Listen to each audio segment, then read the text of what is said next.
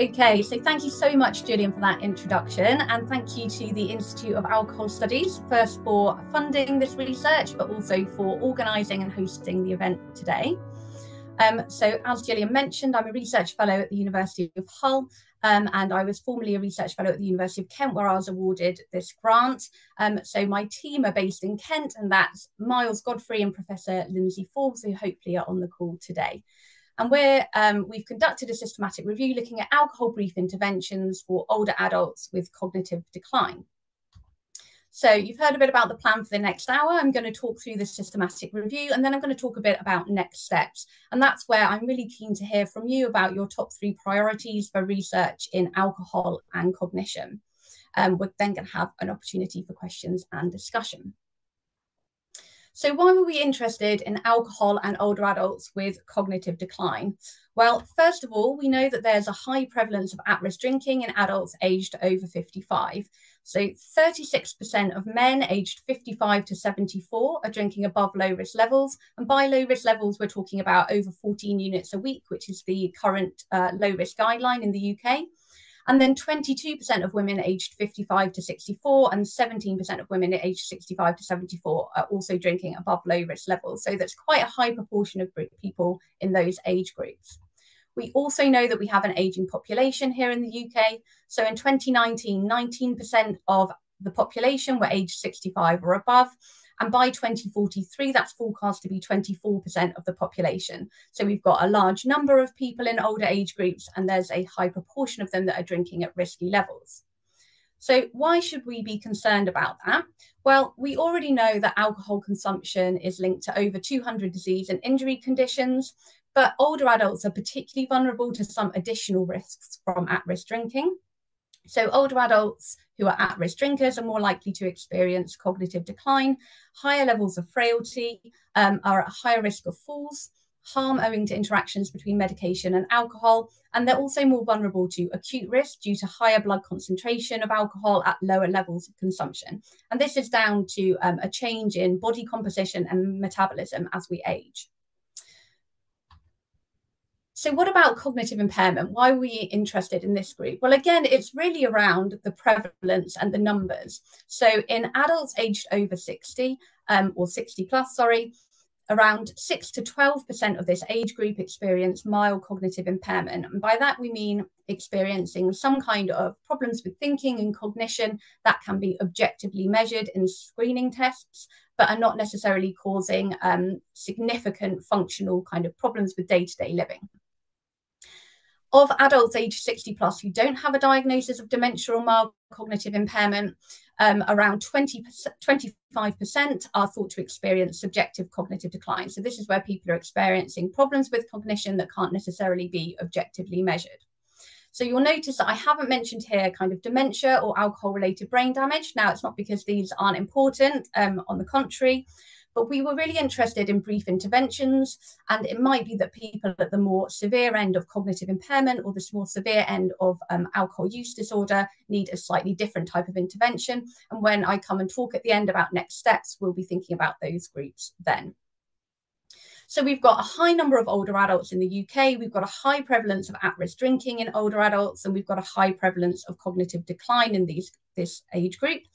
In addition to that, we know that alcohol is linked to cognitive decline as well. So there's a lot of interactions going on here, and that's why we're interested in this area. So how many people in the UK who are living with MCI or subjective cognitive decline are at-risk drinkers? The short answer is we don't know.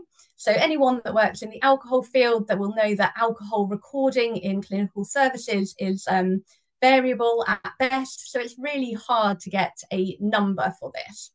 In preparing for this grant application, myself and Professor Forbes calculated a sort of very rough estimate, and this is based on the population demographics in the UK and the prevalence rates that I've presented here today. And we calculated that there are potentially 690,000 people in the UK with mild cognitive impairment or subjective cognitive decline who are at an additional preventable risk due to alcohol consumption. Again, I want to reiterate that was a very rough calculation, but you can see how we calculated it on Open Science Framework if you're interested. Okay, So what interventions do we have? We know there's a lot of people that might be affected by drinking at high risk levels who have some level of cognitive decline, but what interventions can we have or are there out there?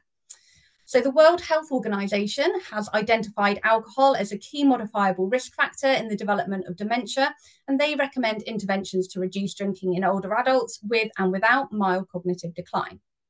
In addition, we know that NICE recommends screening and brief interventions in a range of health and social care settings, so it might be that screening and brief intervention are appropriate for this population. Just to touch on alcohol brief interventions, so these tend to be time-limited interventions and they tend to be delivered outside of specialist settings, so outside of specialist alcohol treatment.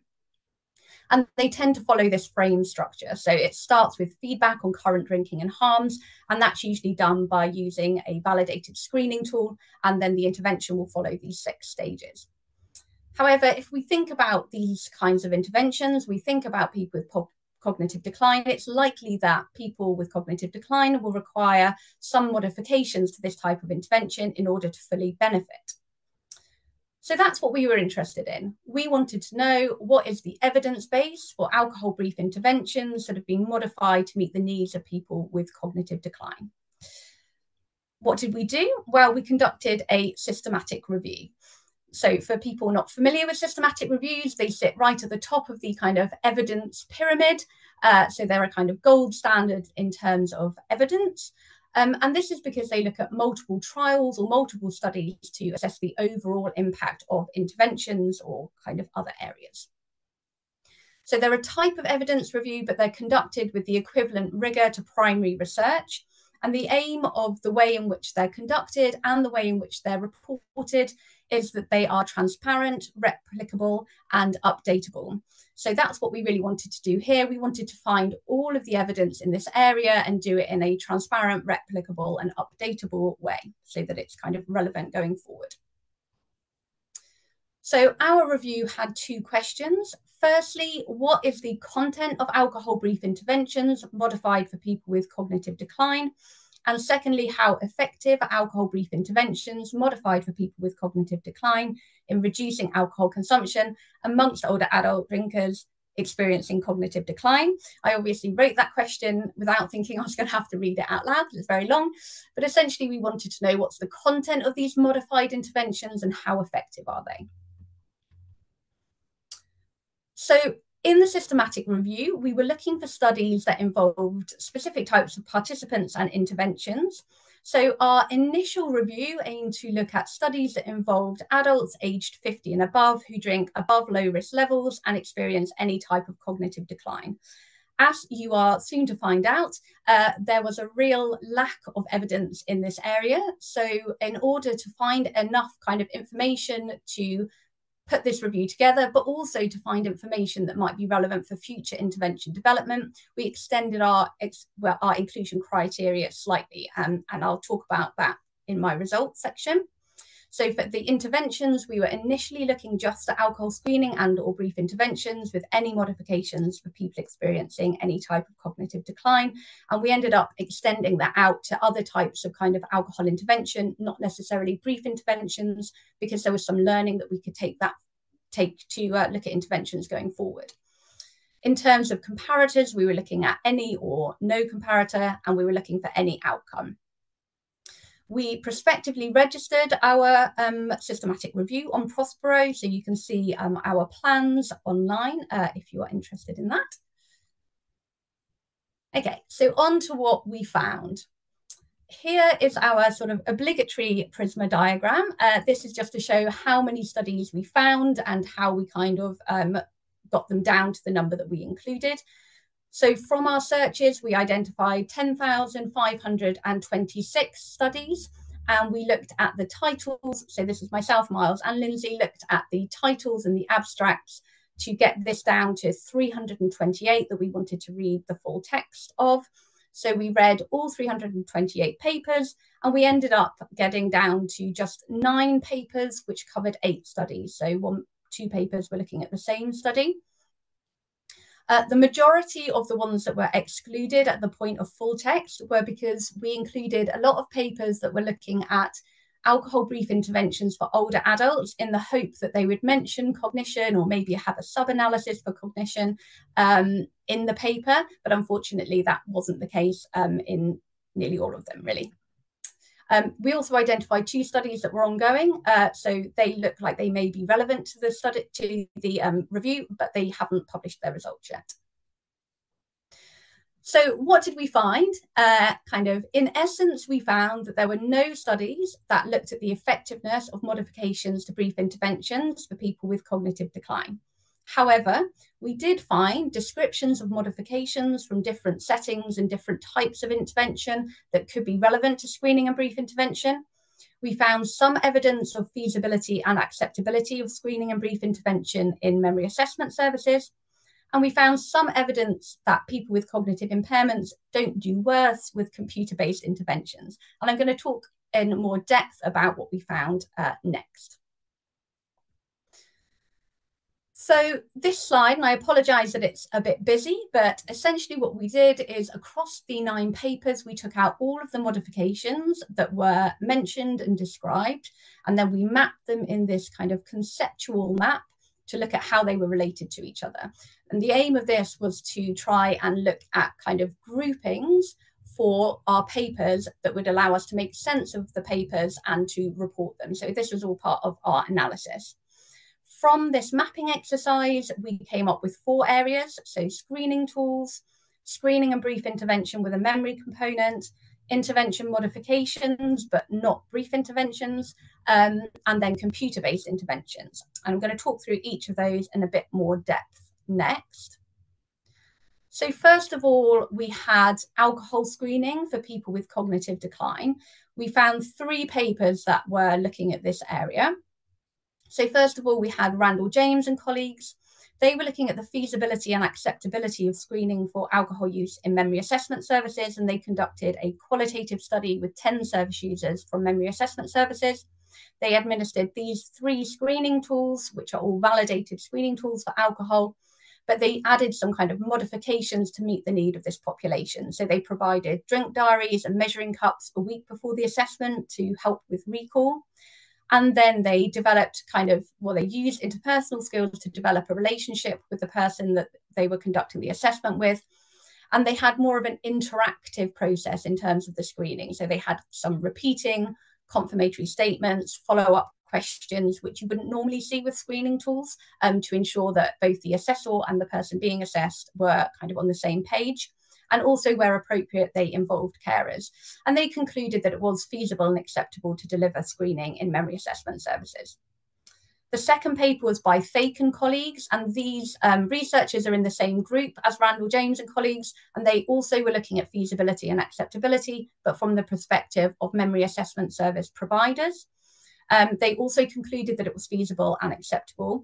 They identified some specific barriers, and actually some of the barriers that the professionals identified, which were around how cognitive impairments might impact people's ability to recall their alcohol consumption and may lead to underreporting. These were kind of addressed through the modifications that Randall James made. And there were other barriers that they identified and some suggestions for changes. So both of these papers concluded that it was acceptable and feasible, but neither of them were really testing the modifications because that wasn't the aim of those studies. The third study in this area was Philpott and colleagues, and they looked at the validity of the CAGE and audit, which are both screening tools, in identifying alcohol problems in older adult community mental health service users. So this sample wasn't exclusively people with cognitive impairments, but over 50% did have a diagnosis of dementia. So a large proportion of the sample were who we were kind of looking for. They concluded that the audit, and they used a brief audit, the audit 5, they concluded that these were better than the CAGE for identifying alcohol problems in this population. It should be noted that it was a fairly small sample size and only 20 of the people were identified through kind of gold standard as having alcohol problems.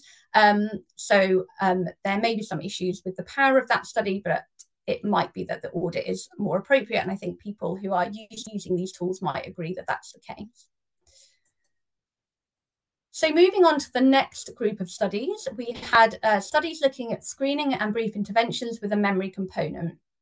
So we had 2 papers here, but they were both looking at the same study. They were by Etna and colleagues and Duru and colleagues. Now, these papers were looking at an intervention that included a screening tool being delivered, and then they offered a personalised report and had some calls with a health educator.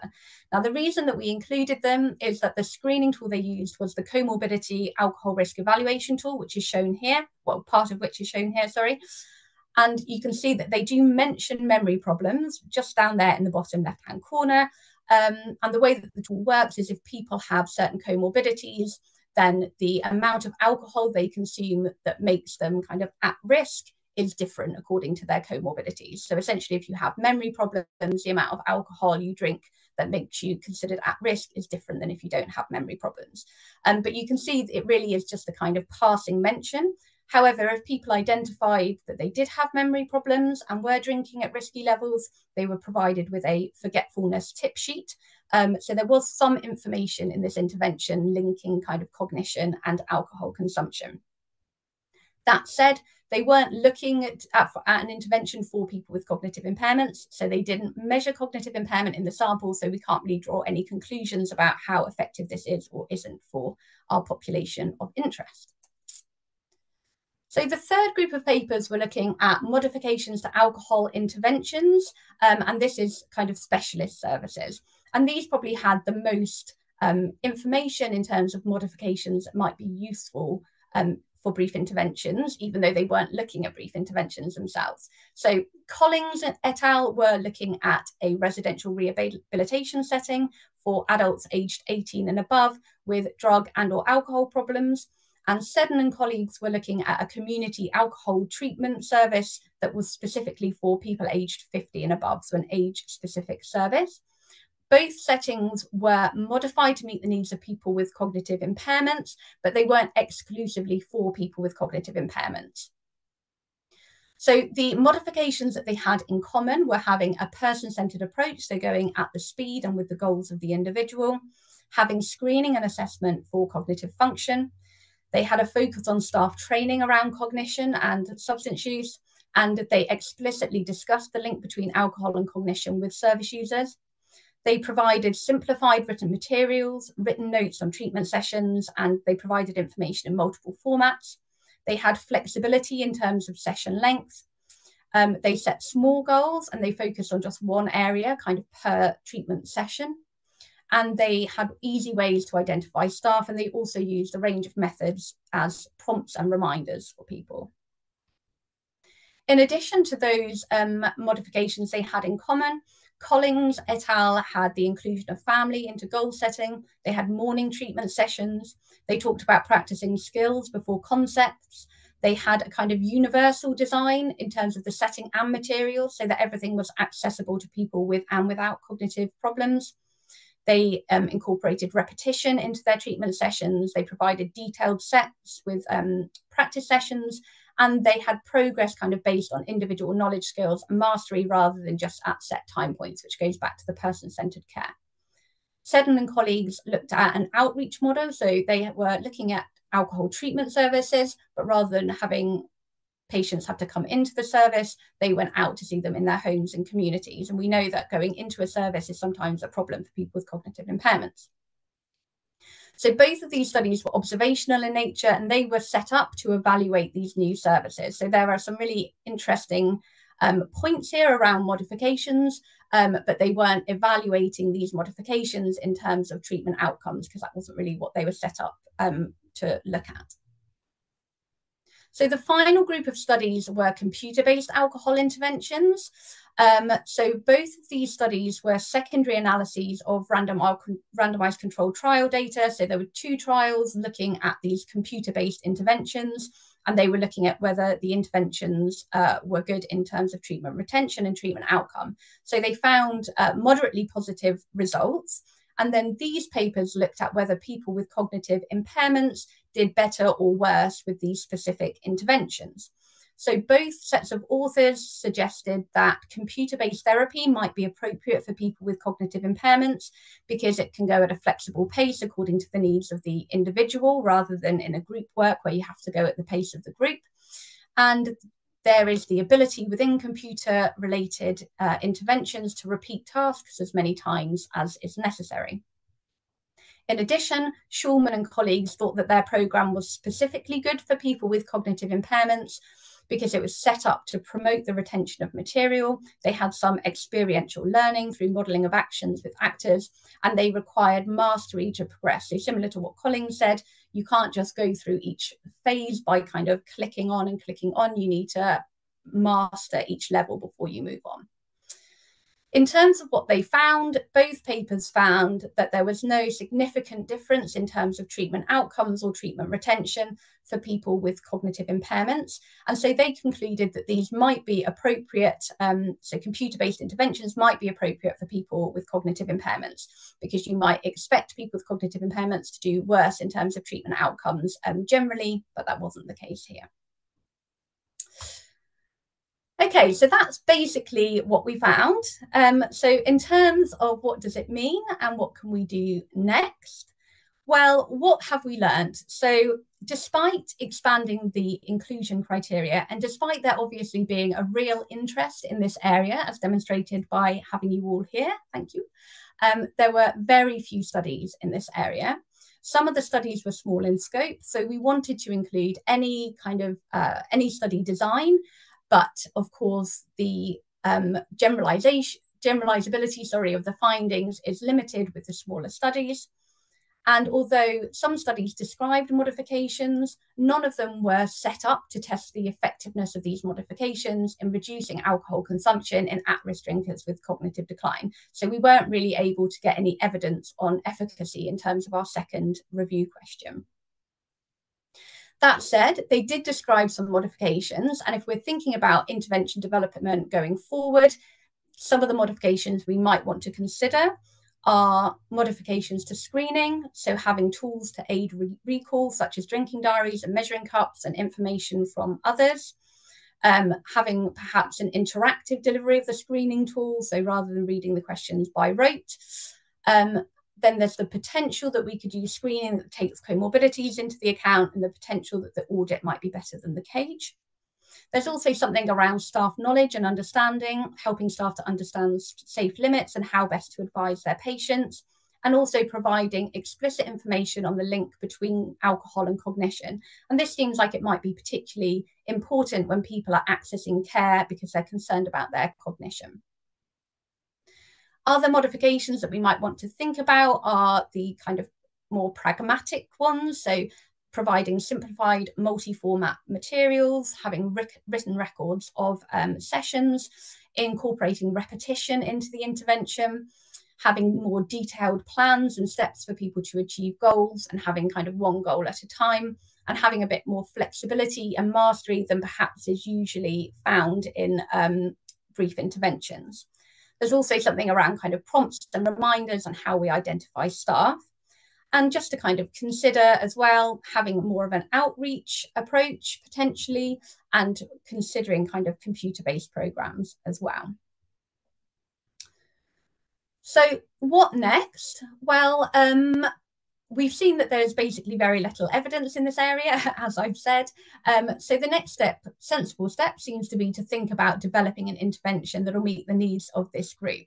Now, we've got some modifications that we might want to test that I've just discussed, but because we've got no evidence of their effectiveness from the evidence to date, it might be a good idea to have more of a consensus approach where you bring in kind of key professionals and people with lived experience to think about what that intervention should look like.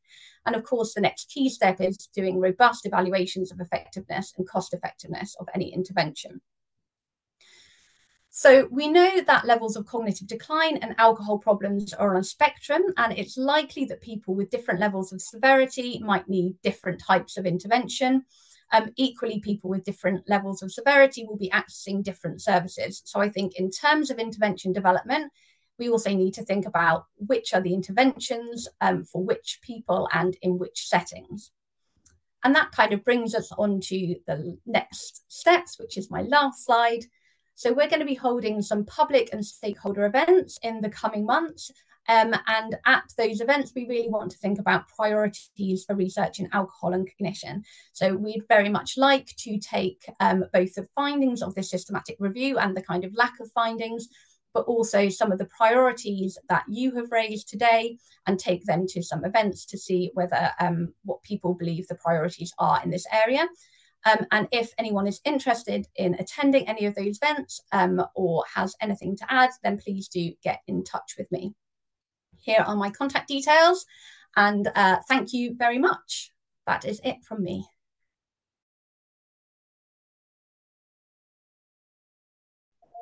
Fiona, would you like to start us off? Fiona Wisniewski? Hi there, I'm an A&E consultant with an interest in the elderly. I do sessions with the acute frailty team in my trust, but I'm also the NHS England national lead for frailty.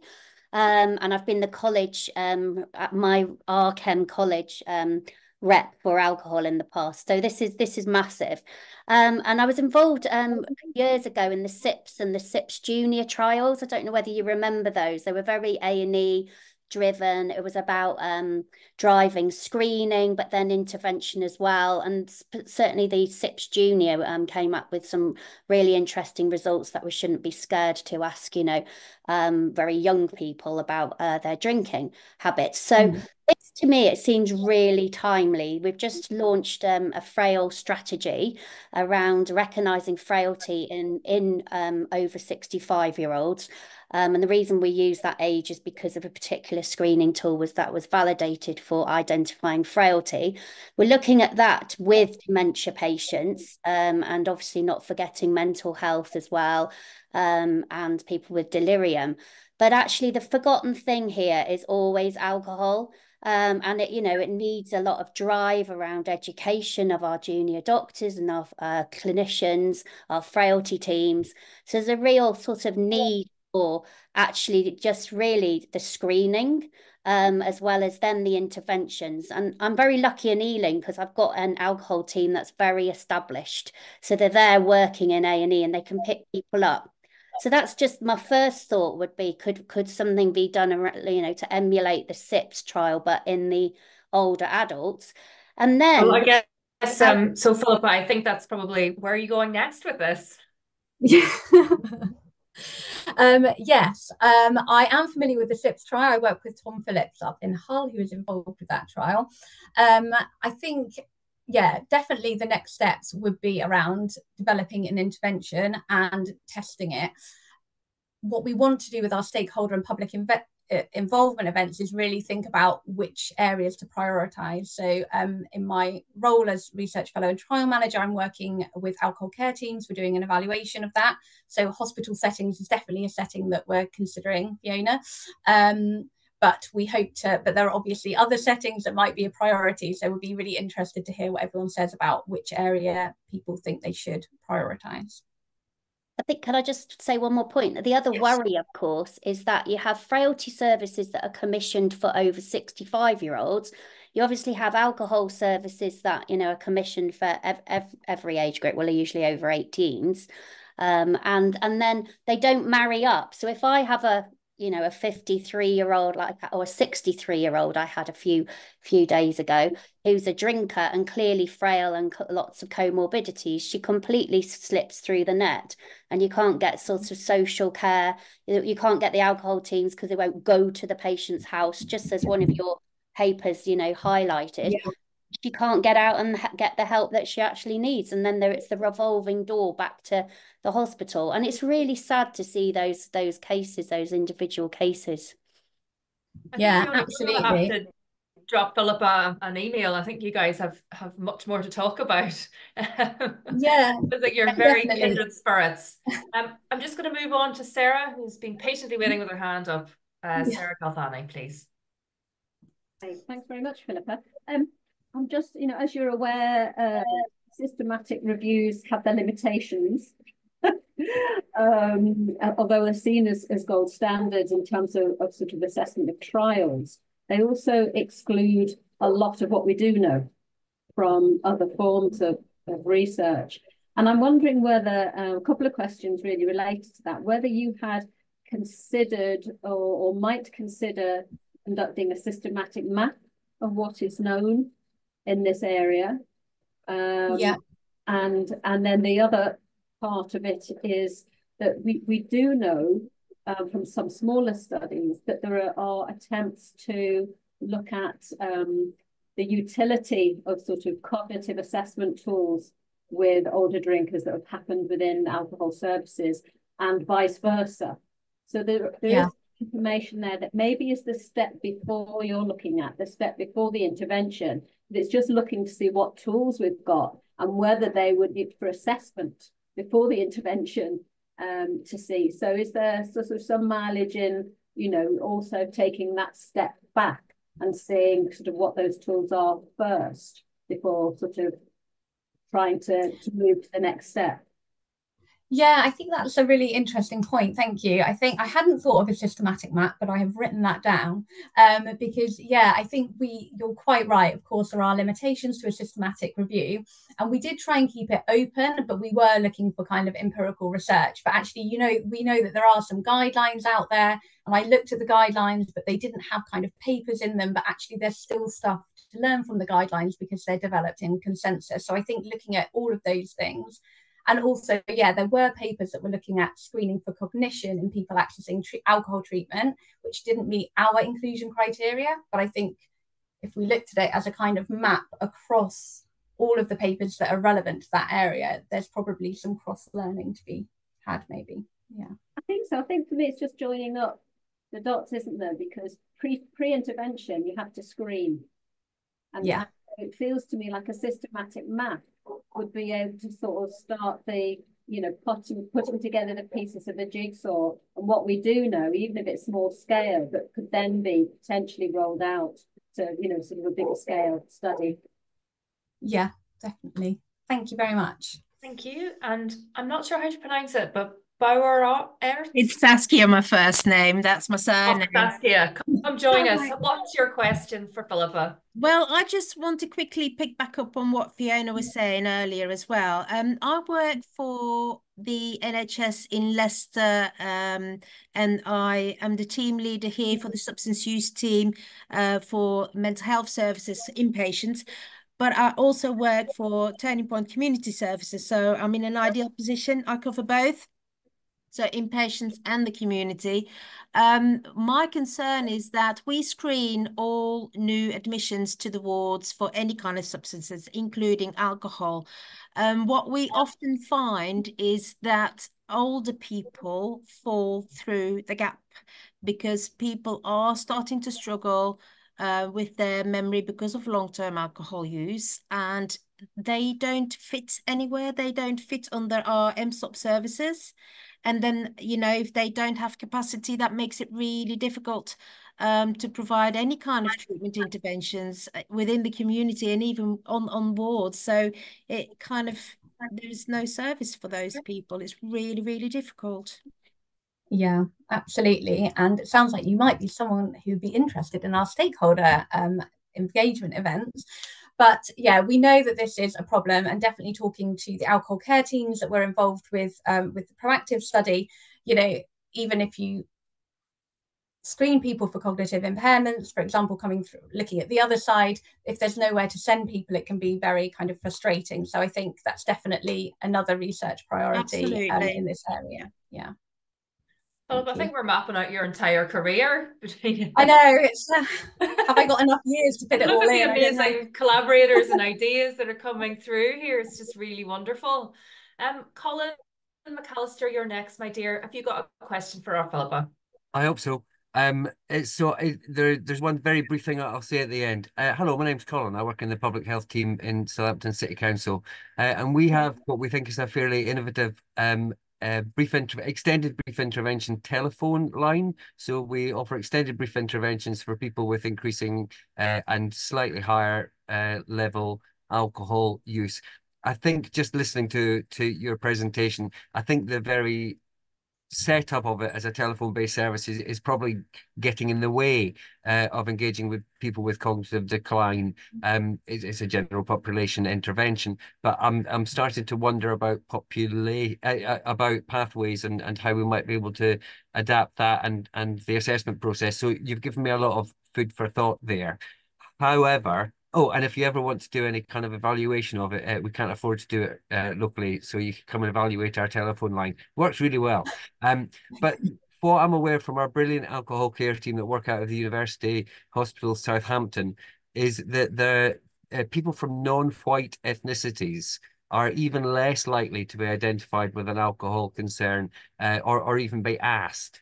And so it is maybe going even further down the a kind of a niche road, but I'm just aware that that's a population that we struggle to identify and engage with as well. So I'm just saying that out loud in case that's helpful. But thanks, really brilliant work. Thank you ever so much. Thank you. That's really interesting. I was actually thinking about kind of diverse populations within it, and I do think, you know, any intervention development should be for everybody. So I think that's really good to raise it, because it's about just making sure that either something will fit all populations, or that things are developed in a way that it can meet the needs of different populations and delivered to those groups. And just the other thing I was going to say is, yes, in fact, one of the groups we were thinking of engaging for the stakeholder events is kind of public health colleagues who are doing kind of brief interventions for holding stuff. So thank you. I've got your name now. Brilliant. And Angela, would you like to go next? Hi, I'm not Angela, actually. Angela's sat next to me. Oh. I'm Gilla Rookpoon, Chief Exec of the Social Interest Group. We provide a alcohol treatment resistant residential service based in Bermondsey. We take referrals from across the UK for frail elderly people with cognitive brain injury, etc., caused by alcohol consumption, ranging from people who may have been in a care home whose alcohol has risen to the point the care home can't take them anymore, to somebody who may have been cocooned in their own house, and all sorts of the range. Interesting, I agree, Colin, very good observation. We've been running this service since 1990s. It was based on the Managed Alcohol Treatment Programme pathway, which a new service in Glasgow has just opened up. And in all the years that we've run it, the demographics are completely and utterly white. Very, very few people of colour there, very, very few people who have not had interactions with many organisations before. They're often not known and come to us via social services and also A&E departments. I don't know if there's anybody from West Sussex here, but I've been part for the past year. Research being carried out with a group of voluntary agencies and West Sussex NHS Trust, and created a screening assessment tool, which is now being used by some of the trust in West Sussex, and also the supported housing pathways, where a lot of people who have their alcohol use has got to the stage where their cognitive behaviour has now ceased, where their behaviours are very challenging, and where their memory loss is significant.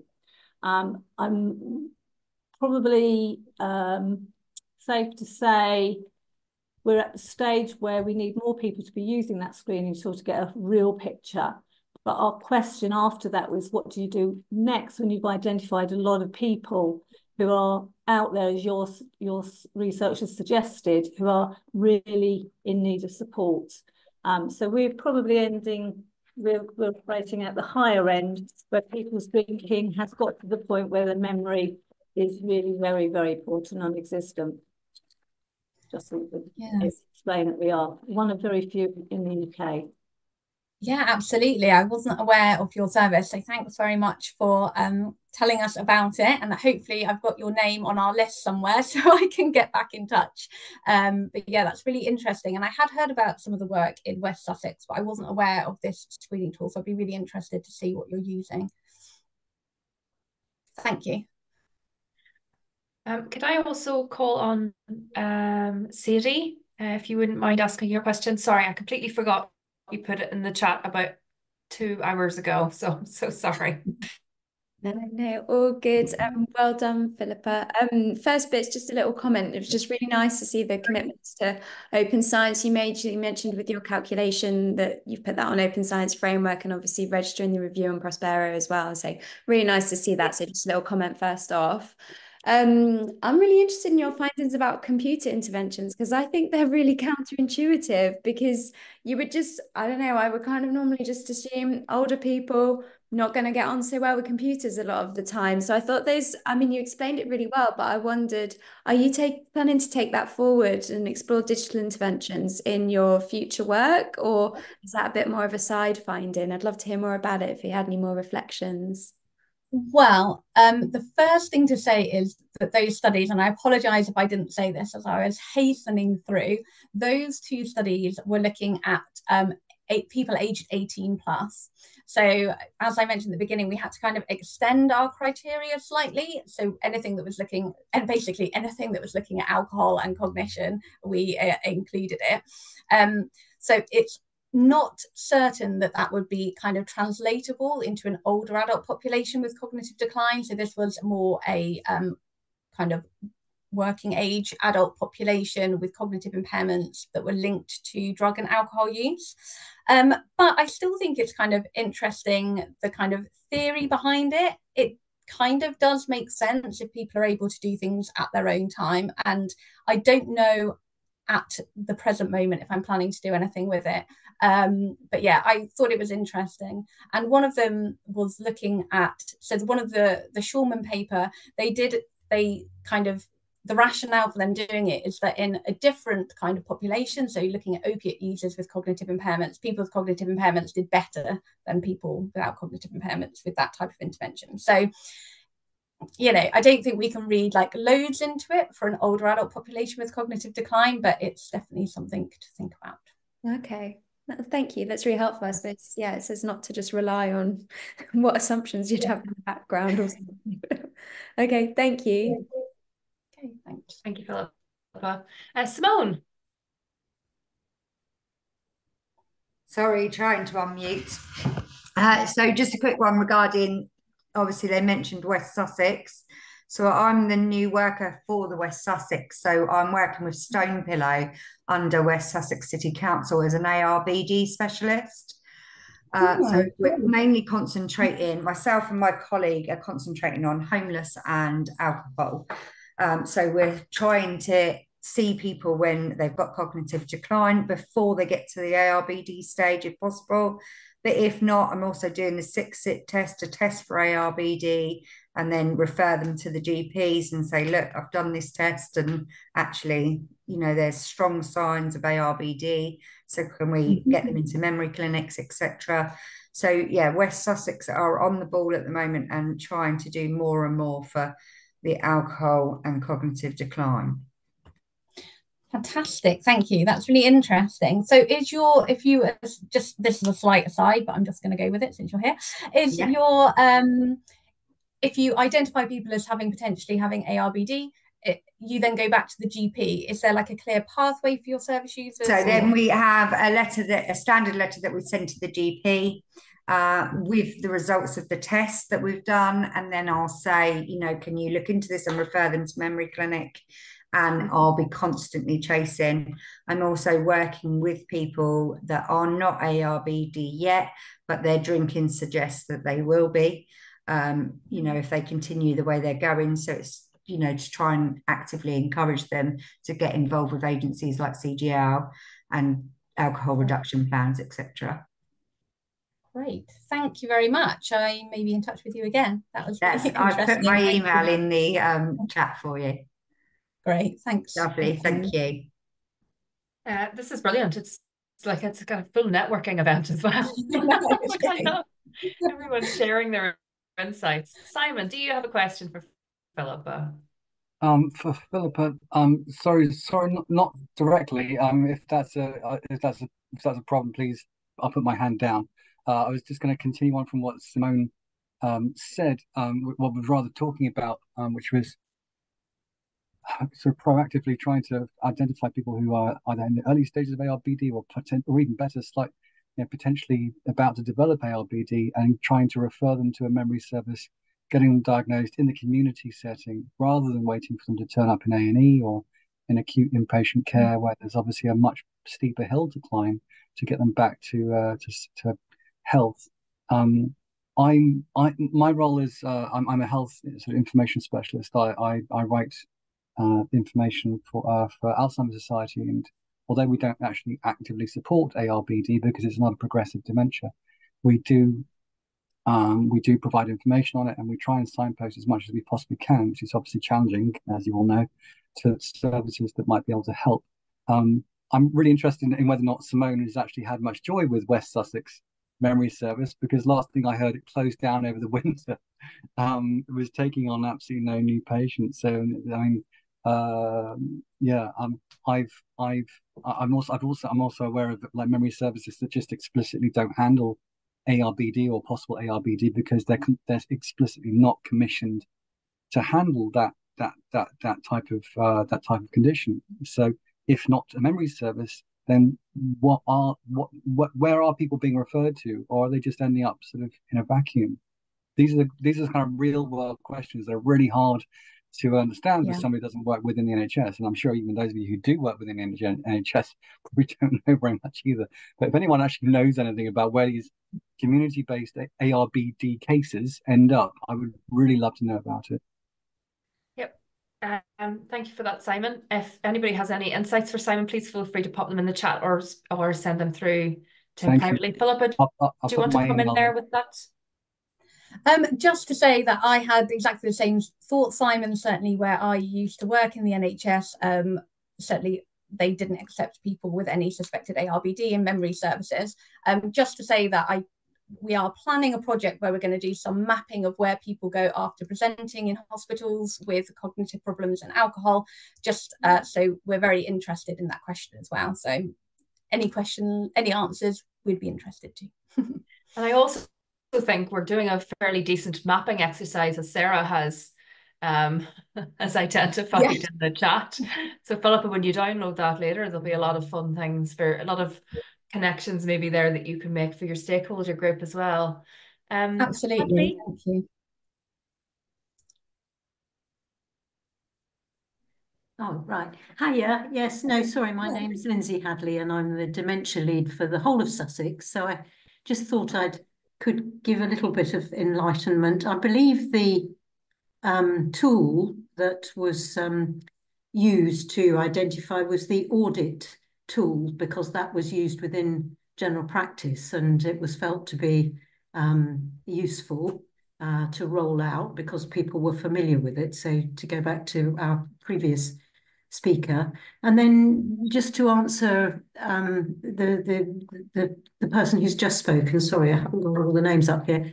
The memory services have indeed been shut down in West Sussex. They will be opening again at the beginning of April. But Sussex is made up of 3 areas. So there's Brighton and Hove and East and West Sussex. And both Brighton and Hove and East Sussex have independent memory services, which are run by GP federations, basically. And both of those services do accept people who are actively drinking. And I just thought if anybody's interested, what you have got in a way is a nice sort of controlled experiment, in that you've got Sussex, which has got a very high proportion of elderly people, highest in England. And we've had a sort of look at how many we think might have problem drinking as well, by looking at general practice and looking at memory problem, people who've got a code for memory problems and people who've got a code for alcohol codes, you know, for alcohol problem drinking and other codes like that. And I think it would be good to see whether, if we developed some sort of intervention, I mean, that is the problem, that we are identifying it in the 2 services that do accept people with drinking issues, but then we don't have an intervention particularly. We refer to STAR or whoever's doing the local services, but we don't have a pathway. So I think it would be a good area to try and look at sort of comparisons, really. That was all. And we would be the East Sussex Memory Service that would be very keen, I think, to pilot anything, as would the Brighton and Hove one. So thank you so much. What a kind offer. Yeah, thank you. Yeah, just going to say thank you so much. That's really interesting. And I'd be very interested in the data that you've got as well. I was actually considering going to the Sussex Integrated Data Set to try and do some prevalence data in this area. So it sounds like you may have already done that. So thanks so much. Yes, we just did it, very finger in the air, but just looking at 2 or 3 really representative large practices, and you can get a pretty good idea then, because that's all coded quite accurately. The SID probably would, that's the Sussex Integrated Data Set. It would be interesting. I don't know how much those codes, but we could set up a search on that, but that takes quite a while. So, lots of people have to agree to do the search and things like that. But I mean, it would be a good resource to certainly use for that purpose, but even just looking at individual practices. I'm just conscious of time. And I just want to say an enormous thank you to Philippa. If we can all use a little clappy thing, or you can clap if you put your camera on. Thank you. If you're technologically incapable of doing that kind of stuff like I am. Philippa, that was a wonderful tour de force. Thank you so much for your insights. And I'm looking forward to seeing what happens next with all this wonderful collaboration and discussion we've had. Thank you so much, Philippa. Thank you. Thanks everyone for attending. And I'm really looking forward to getting the chat and doing a bit of mapping just from what we've got in there. So thank you.